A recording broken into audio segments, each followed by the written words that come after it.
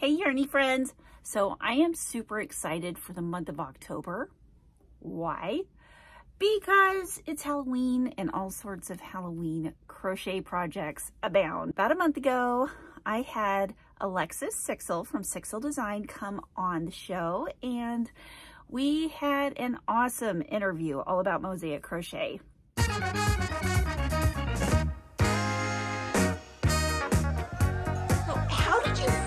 Find out about mosaic crochet?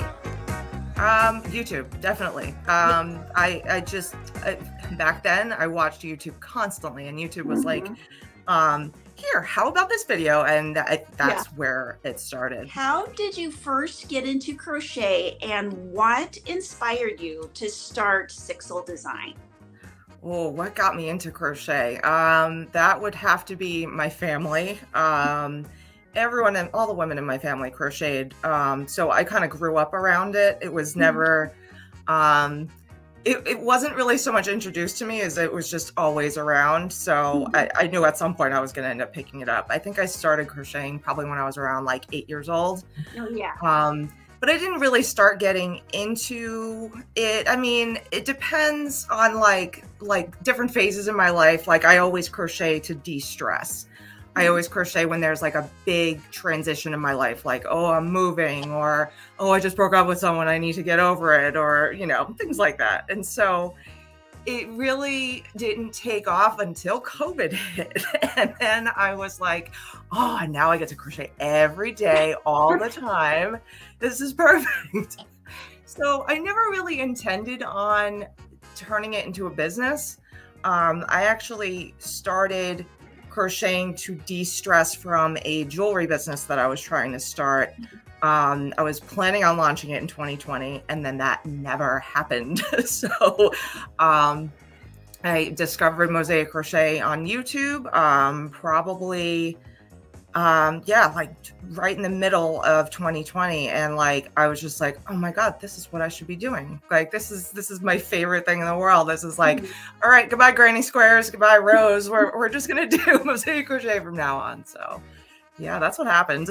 Wow. So you just started getting into the mosaic seriously during COVID?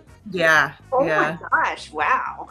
That's impressive. You've done a lot in. I know a lot of people are like, where did you come from? Like, what have you like? I was like, I'm here, I'm doing it now, but I really haven't been like in the crochet community or anything. I've just kind of been doing my own thing, and I'm here now. Well, and wasn't COVID the perfect time for crocheters? Yeah, no, this was like, that was our like our renaissance. It was the greatest. I know.